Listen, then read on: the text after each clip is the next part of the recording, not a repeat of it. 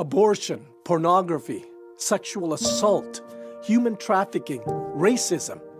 The cultural issues we are dealing with in our society and the world today are overwhelming. Consider these statistics. Over 40 million abortions occur worldwide every year.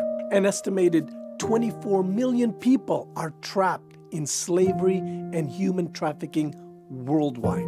Over 300,000 people are victims of sexual assault each year. In the United States alone, 28,000 people are viewing pornography on the internet every second.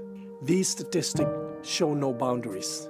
They affect people of every economic class, political party, church affiliation, and their impact can be felt in our communities, our churches, and our families. But there is a remedy. The solution to the sickness plaguing our society is the gospel of Jesus Christ. The gospel tells us that every life is valuable. Every life is worth saving. And as the Church of Jesus Christ, we must fight for life, for every life. We must continue to fighting for the life of the baby in the womb.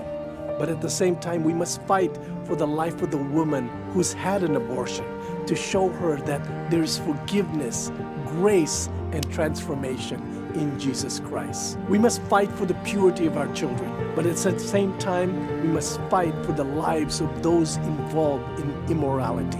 We must show them that there is forgiveness, grace, and transformation in Jesus Christ. We must take this message of forgiveness, grace, and transformation to our families, to our communities, and to our nation.